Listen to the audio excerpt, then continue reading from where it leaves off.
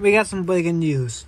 Always another shooting, and then maybe a money active fishing price. Breaking news.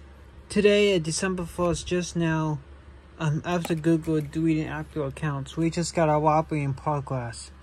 They stole 2 codes of cash, and they ran for the police. Both are in custody right now.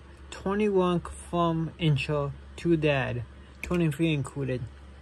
One suspect shot 21 people, another 2 shot 2 people, 2 dead, 21 injured.